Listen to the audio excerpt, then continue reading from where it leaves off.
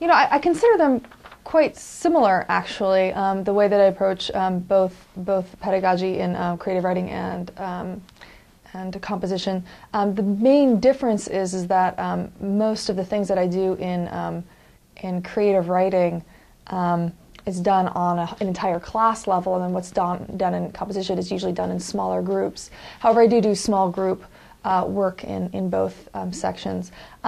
As far as peer review, as far as workshopping goes, I feel like it's really, really important to model the workshop experience for them before they actually go into it themselves. And so in both cases, you know, I have a kind of fishbowl workshop in which I say, okay, here's a piece that we're going to edit as a class, or talk about as a class, or analyze as a class.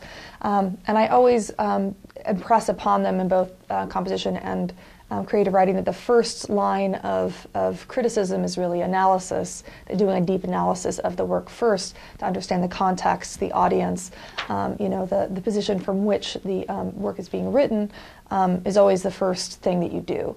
But before we can even get to that, you know, a lot of times it's just a matter of building that scaffolding of vocabulary and ways of talking about writing via an editorial perspective.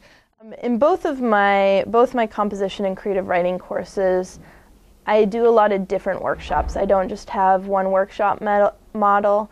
I tend to workshop small pieces in both courses, breaking down essays into small parts. Like we might workshop the introduction in a composition course, or the introduction of a story in a fiction workshop.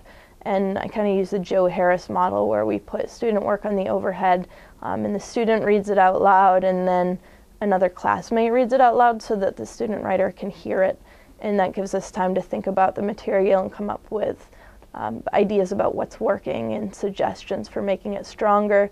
And usually when we workshop small bits, it's as we're working on a longer piece, and I think it's helpful so that students can apply those same suggestions to their own work and see problems and good elements in their own work. One difference between my comp workshops and my creative writing workshops is I feel like workshop is the basis of a creative writing class, or traditionally that's how it's viewed, whereas in a composition class, I don't know if it's quite as central, but maybe that's a problematic way of viewing those two courses. I do in my creative writing courses often, instead of having workshop be the only thing that happens for a long period of time in the class, I often let the students democratically choose the form of the workshop.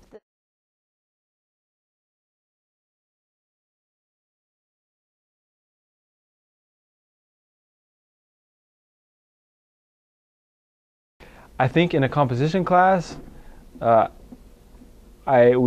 talk a lot about who the specific audience is for a given piece of writing, who they envision as their audience. I think in a creative writing class, whether I mean to or not, the audience is usually, you know, you, the student, you, the reader. How do you respond to this piece of writing? How do you, and then that inevitably, you know, gets us talking about, you know, how the rest of the class responds to it. So I don't know if that makes sense, but in a composition class, I think we do naturally, you know, do tend to identify a specific audience, you know, a specific body of readers. In creative writing workshop, I think that, you know, it's more how are you responding to this right now? How do you think that, you know, and then it kind of grows out from that.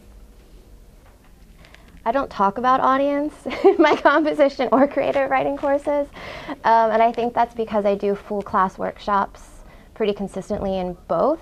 So they're already aware of me being an audience, like their audience, and the other members of the class being their audience. And so I feel like there's an implied audience all the time anyway, and like. Classroom community is something that I focus on a lot, and so I generally have classes where students feel like they know each other pretty well by the end. So again, I think it's a supportive environment for them to bring in their work and share it with each other. And so I think they often feel like the process of writing and revising is a shared process and not something they're doing individually. So I feel like it's just sort of embedded in the way that I structure the class rather than something I talk about explicitly.